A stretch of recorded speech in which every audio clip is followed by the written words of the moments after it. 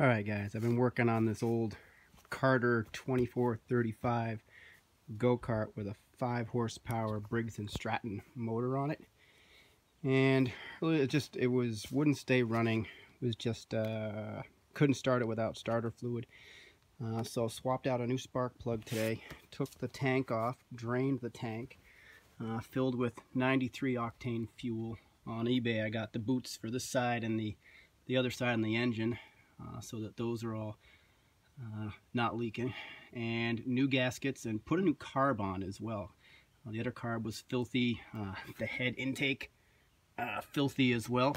And then as I got it put back together, the engine was running well, but the linkage between the governor and everything was just, it was just running horribly.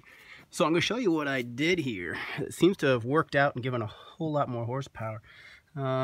Originally, throttle cable, screw mounts it here, and then when this, that would be the wide open throttle goes open, the governor, it's connected on the other side with a spring to the governor arm, and then that spring pulls down and the whole throttle linkage up here, this guy would move. It was just so weak, there was nothing. So the way it was set up, forgive the backyard mess here, is this piece of linkage went between this armature here, which is the other end of this, is connected to the governor arm, and then here.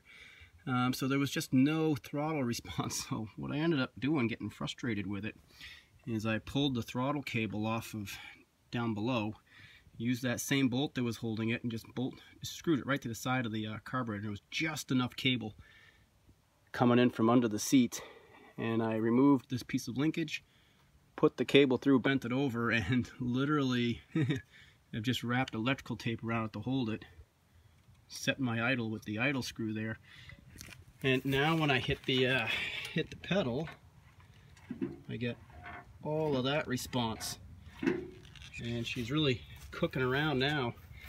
And then to get the return, let's see if I can show you here. This spring was pointed the other way, so the same end hooked, the other end hooked. The long end was in this hole, and then the other end hooked on right here. So I've now just swapped that spring so that it pulls it back to idle, because that side's idle, and pulling it back this way would open it up. So if any of you guys have these old motors and want to get a little more out of them,